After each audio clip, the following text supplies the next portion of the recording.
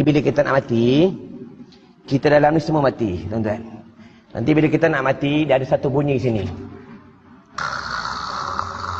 Bila bunyi tu, Allah dia buka hijab. Hijab tentang negeri akhirat, hijab tentang kubur, hijab tentang syurga, hijab tentang neraka, semua Allah buka. Sekarang ni, kita cuma nampak dunia. Kita tak nampak akhirat. Itu bila orang nak mati, tuan-tuan kena selalu dah datang ziarah orang mati. Faham? Ya? Bila orang nak mati, dia akan tengok atas. Bila dia tengok atas ni tuan-tuan, tu tandanya matanya dia dah tak nampak dunia dah. Walaupun dia celik, dia tak nampak dunia, dia dah nampak akhirat. Lepas itu ulama' bagi tahu, tuan-tuan buka dalam kitab mayit, apabila orang tu nak mati, Allah bagi 7 minit. 7 minit Allah bagi, Allah tunjukkan dia semasa dia kecil sampai dia nak mati.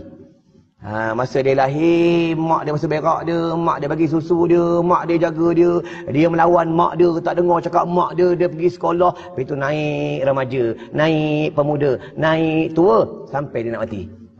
Faham? Kita semua akan rasa, tuan-tuan, ya, kullu nafsin za'iqatul maut, setiap yang hidup pasti akan mati. Lepas itu dalam kubur ni, kita baring macam ni. Sini ya.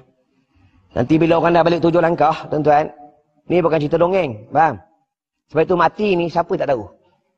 Siapa tak tahu? Mati ni semua siapa tak tahu? Ya? Nabi cakap apa? Ni dalam hadis.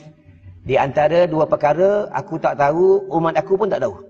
Iaitu di mana mereka dilahirkan, di mana mereka dimatikan. Kita tak tahu. Ya? Itu yang orang balik 7 langkah. Ya? Nanti malaikat tolak pada kita, kita duduk macam ni, tangan macam ni.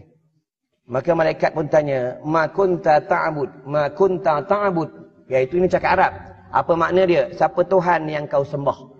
Kalau kat dunia, kalau dia tak kenal Allah, dia tak kenal Rasulullah, dia tak kenal Islam, dia tak kenal kitab Allah, dia dengan jiran pun bergaduh, dengan kawan pun bergaduh, nanti dalam kubur dia tak boleh jawab. Ma rabbuka, man nabiyuka, ma ikhwanuka, ma kitabuka, semua nanti dalam kubur dia tak boleh jawab.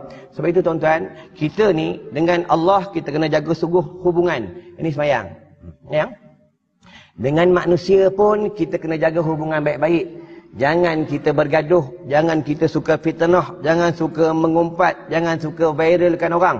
Walaupun dengan Allah kita jaga cukup, semayang cukup 5 waktu, baca Quran cukup, puasa cukup, pergi umrah cukup. Dengan manusia kita bergaduh, nanti kat negeri akhirat tak lepas.